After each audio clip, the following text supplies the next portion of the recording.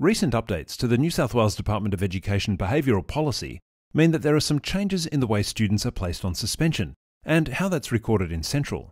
Put simply, all suspensions must now be created as a follow-up action to an incident. In this video, we'll take a look at the settings to make this work, the need for a formal caution, rules on suspension duration, gaining approval to override the rules, and letter formats. It's important to remember that the settings you'll see in this video will be configured for you. This video will help you understand why these new settings have been implemented. Navigate to Wellbeing Setup and then Suspensions.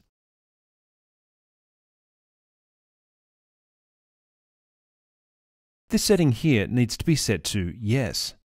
This setting has always been here, but it's now a requirement that it be set to Yes for department schools. To make implementing suspensions simpler, Sentral has created a negative incident category where the follow-up action to an incident is a suspension. You can see that category here. When I click on Edit, you'll see the list of negative incidents. Scrolling down, you can see that the follow-up action is indeed a suspension. Now, you might have also set up custom categories in the past where suspensions were a follow-up action to an incident. Sentral now advises schools not to use custom categories for suspensions, rather to only use this category and the incidents within this category for issuing suspensions. In most cases, a student must have a formal caution in place before they can be placed on suspension. The formal caution runs for 50 days, and students can be placed on suspension during that time if their behaviour warrants it, but they must first be on a formal caution. Let's take a look at an example to see how this works. From the Wellbeing home screen, I'll create an incident using the Negative Suspensions category. I'll make this one for Aggressive Behaviour.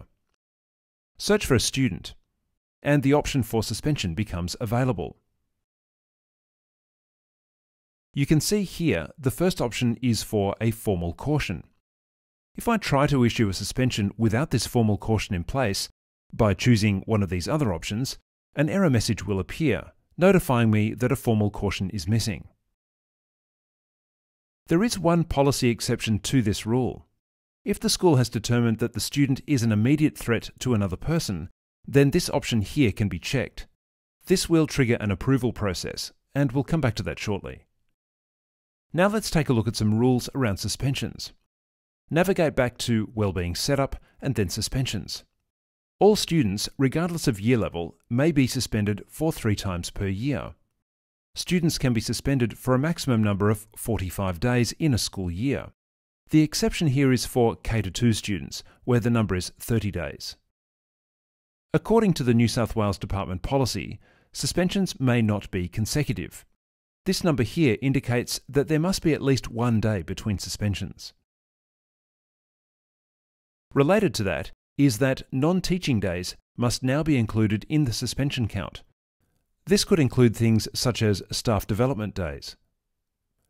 Scrolling down, the suspensions have further rules on duration. And you can see those here. For example, with this one, the duration for K-2 is 5 days, whereas the duration for 3 to 12 is 10 days. Scrolling back up, you'll notice this option here to allow override with approval. I mentioned this a moment ago. This function allows you to override the restrictions on suspensions, but it does trigger an approval process. Approvals can be given to override the restrictions by the Director Educational Leadership, or DEL, for your school. This is where you'll need to enter the contact details for your DEL. When a suspension is created that requires approval from the DEL, it will appear in a list of suspensions pending approval, and a message will be sent to the DEL requesting consultation on that incident. Navigate back to Wellbeing. You'll find this new menu item here called Suspensions Pending Approval. From this page, the suspension can be approved or rejected. Please note that this is a manual process as DELs do not have access to Sentral. When you click on Approve, you have a few options to approve the suspension. And here you'll find this one which allows you to resolve the suspension with DEL approval. At this point, the child is suspended and the attendance records are updated. Finally, there are several new letter formats that come with the new policy. Navigate to Wellbeing Setup and then Letter Repository. You'll find the new letters in the repository. For example, this first one here. To make them available for use in your school, you will need to import them. You can import them into whatever letter group you like, and you might like to create a letter group specifically for this purpose. As an example, I'll click on Manage Letters, and you can see here that the new letters have been imported into a letter group named Suspensions Expulsions. The letters are standard letters, and there is some scope to edit the layouts after they have been imported.